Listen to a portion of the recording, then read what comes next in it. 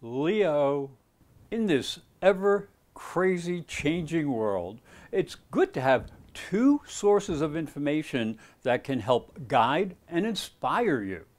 The tarot cards and the astrology stars. They're like having two wise friends. The tarot card for the first week is the Death card. The tarot card for the second week is the Hermit. The tarot card for the third week is the Knight of Cups. And the tarot card for the fourth week is the Seven of Pentacles. I hope you will like this video and also press the little bell for notifications when my new videos come out. Leo, the tarot card for the first week of the month is the Death card. It suggests the ever-changing cycles of nature with endings becoming new beginnings. Your world is changing, but it also is full of new potential. So don't get stuck in the past. Keep the faith, go through the changes, and move to the future. Now, as we look down into the astrology, the month begins with three interesting oppositions. The Sun in the fourth house opposes Jupiter in the 10th. So you need to have a balance between your career responsibilities and your home and family issues. If you handle work efficiently, you will have plenty of time to enjoy home and family projects. Now, Mercury in the fourth house also opposes Uranus in the 10th house, putting a spotlight on the importance of good communications and the use of new technologies, or maybe even problems with technology. You may be able to streamline your work by learning how to use the latest AI applications. Venus in the second house will oppose Neptune in the 8th, suggesting that you need to keep one eye on joint finances. And speaking of new technologies, you may want to research the latest trends so you understand where to invest. The tarot card for the second week of the month is the Hermit. This card represents the spiritual wisdom that is offered to the seeker on the path. The Hermit has seen the challenges of life, and he now holds in his lantern the possible answers. Will the seeker follow the advice of Spirit? Now, as we look into the astrology, week 2 is energized by Mars in the 4th house, opposing Uranus in the 10th house of career and status. Now, this energy is erratic and can lead to some unexpected changes in your career. You may have to deal with a new situation or a person who is being willful to a fault. If it's the boss, you might have to bite your tongue and do the best you can to meet difficult demands. This is very important since there is a new moon in Scorpio in the 4th house, and that also opposes Uranus in the 10th.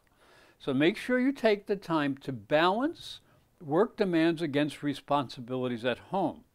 This is an emotionally charged new moon, so you may feel like you have to walk on your tippy toes to get through the week. And remember just to keep, the idea of your security in mind. The tarot card for the third week of the month is the Knight of Cups.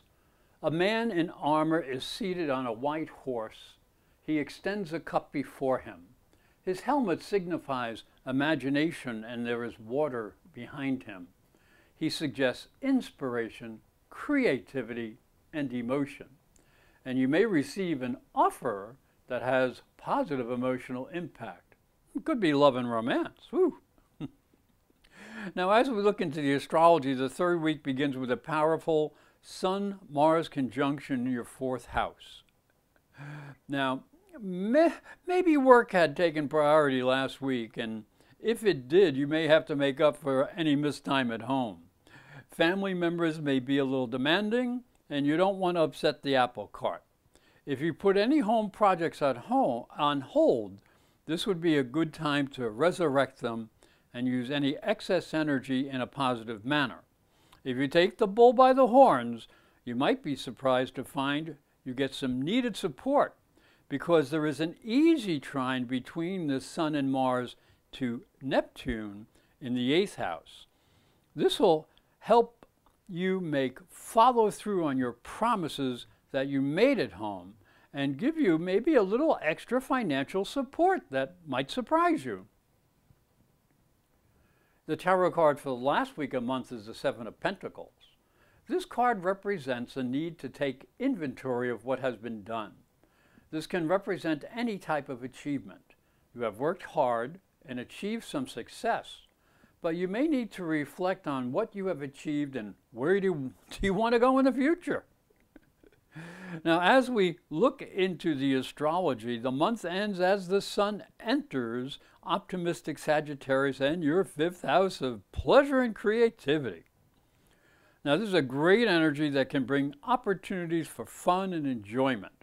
This is a good time to start a creative project, and you may find there's a little romance in the air. Woohoo!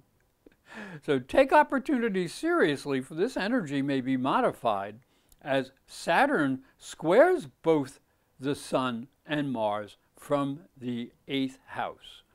Make sure you discuss any financial or investment plans with your partner and take some time for an intimate conversation. The month ends with questionable communications as Mercury in the 5th will square Neptune, also in the 8th house. So you have to make sure you're on the same page with either business or romantic partners. And that can be a fun discussion. Hi, I'm Reverend Tom Kearns, and this is my story. If you are a spiritual seeker, it may help you on your journey. I believe your spiritual development is as important as your religion. If you look at Christianity, it focuses on the life of Jesus. But Jesus was never a Christian. He was Jewish. If this thought intrigues you, you'll enjoy my new book, Light from Water, Freeing Jesus. It's available on Amazon.com and through fine bookstores. And it may help you on your spiritual journey. I'd like to thank you for watching. I'd like to thank you for listening. Please like my videos and share them with your friends. And if you'd like to know more information and how to get help personally, get a private psychic and spiritual reading or a natal transit astrology chart, go to my website, ProfessorAstrology.com, and go to the private services page.